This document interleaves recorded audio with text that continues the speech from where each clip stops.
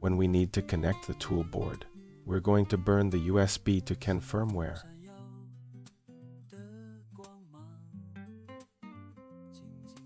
Disadvantages may be due to the use of clipper screw. Using them together may cause errors such as return timeout, fly-off fast because of targeted optimization. Clipper screen can't turn no. Timeout or time too close kind of error. Here is the CAN board connection tutorial. You can check it if you need it.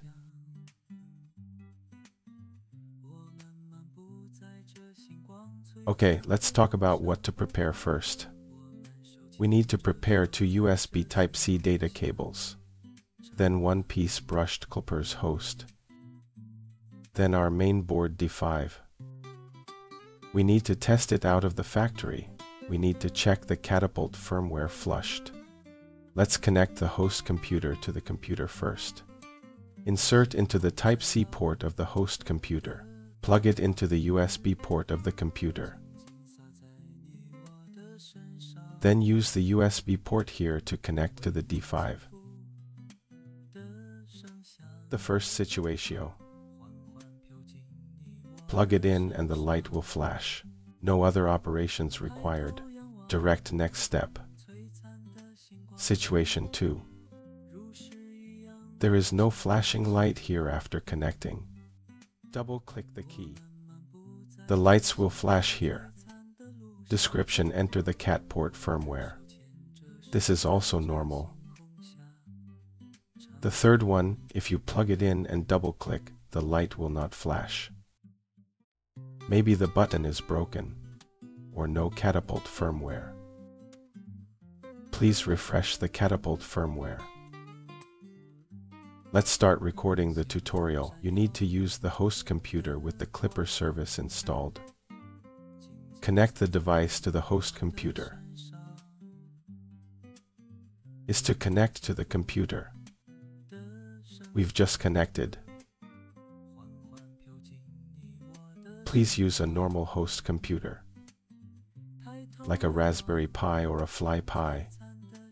If it's a strange host, for example, old phone host, this kind of host computer has many problems. We cannot provide you with technical support. Please use normal host computer. Do not use old phone for Macu. If it is FlyOS or any other Clipper host computer, please do not use the root user to burn the D5. But FlyOS fast it only accept root user.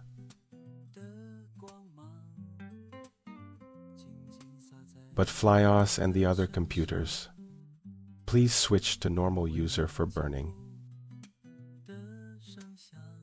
Then please ensure that the host computer can be connected to the internet normally. You can use Wi-Fi networking or network cable connection.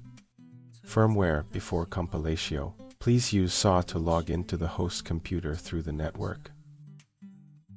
Please do not use the serial port to connect the host computer to burn the firmware.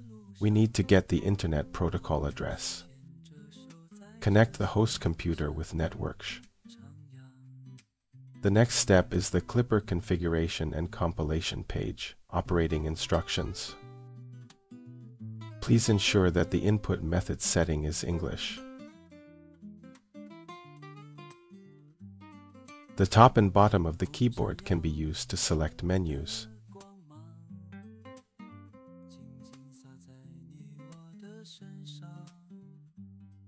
I will demonstrate the keyboard here.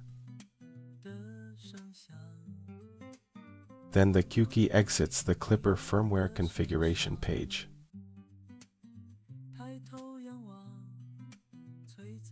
Let's burning tutorial. Then connect to the network and log into the host computer. Log in as root. FlyOS fast password Mellow. MELLOW. Enter the password. Login successful. Let's copy this command first. Right-click paste inch. Then enter. Okay, let's go to the next step. Let's go back and collect first one. Enter microcontroller architecture. That's the second option. Press enter to choose STM32F072.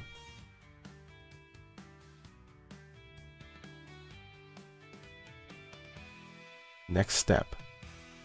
Go to menu processor model.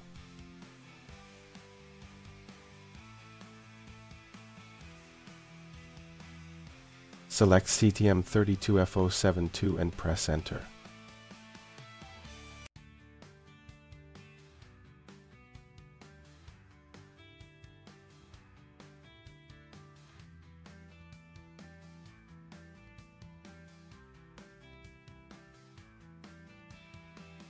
Next step, bootloader offset.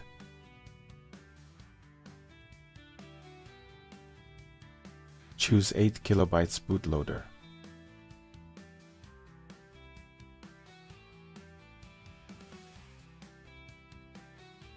Here's the first one.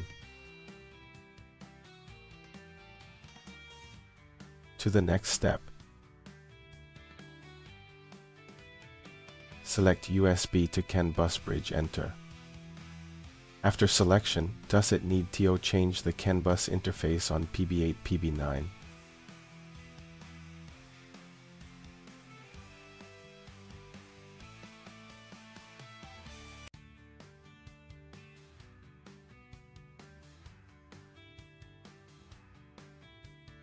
This is the default, no need to change it. Let's check if the selection is correct. Make sure it is consistent with the image below, and then compile. Please check carefully, otherwise the burning will be unsuccessful.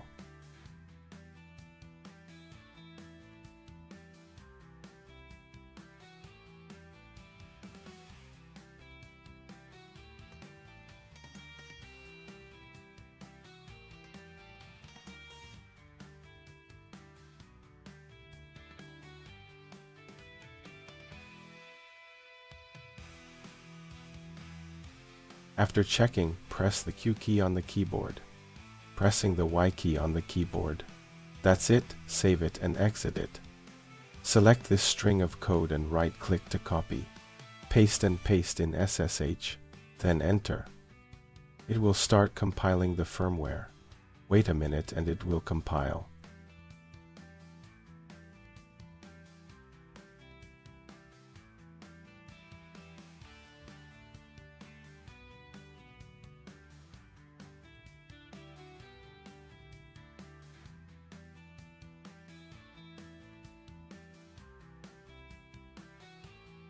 Okay, the compilation is complete.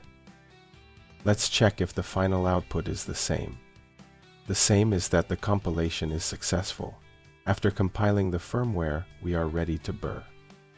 If the D5 is not connected at this time, it is necessary to use the host computer to connect to the D5. The first situation, plug it in and flash the light without other operations, and go to the next step directly. The second situation. There is no flashing light here after connecting. Double-click the key. The light will flash here that it has entered the Catapult firmware.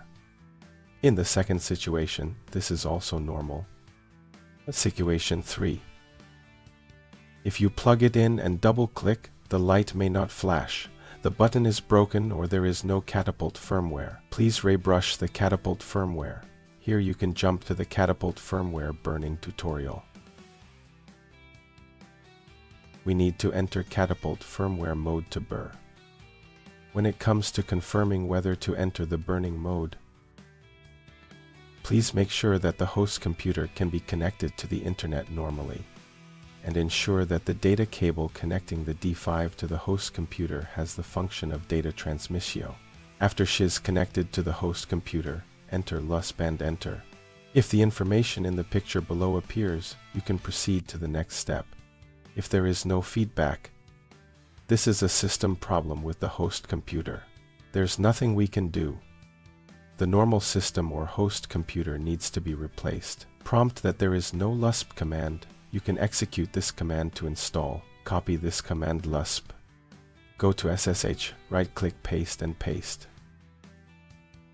After checking the ID, whether this string of characters is consistent, some upper-level opportunities in the back are incomplete or not displayed. Networking is required when installing the burning plugin. Please ensure that your computer is connected to the internet normally.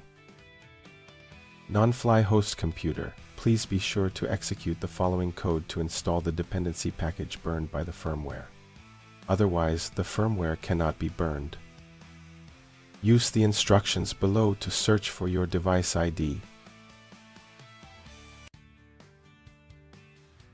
Then enter. Remember, you have to be catapult to burr. It's catapult on the next step. If not, deduplicate the previous steps to connect to the D5. Start burning firmware.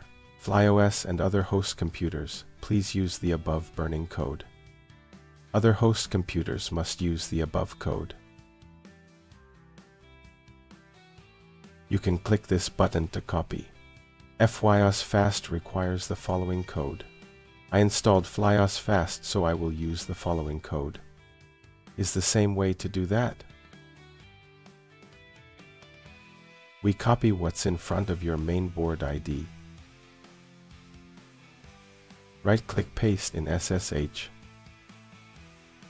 Then we select USB catapult and the stuff behind it for the ID we just found. Right-click paste and paste, it will go directly below.